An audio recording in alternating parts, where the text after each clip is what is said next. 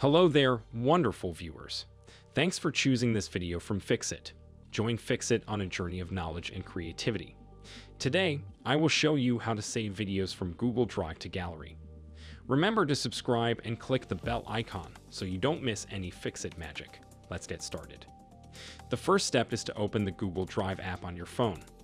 Then open the video which you want to save or download to your photo gallery. I have this video here which I want to download to my gallery and watch it, even when I don't have an active internet connection. So all I have to do is to go back to the main page and long hold on the video to select it.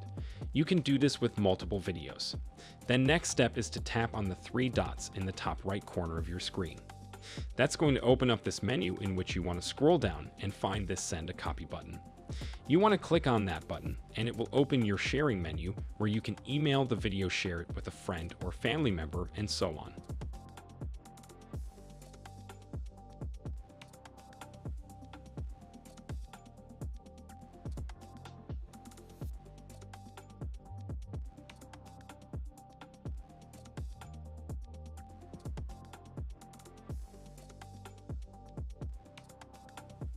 But what we want to do is to scroll down a little bit and find the Save Video button, tap that.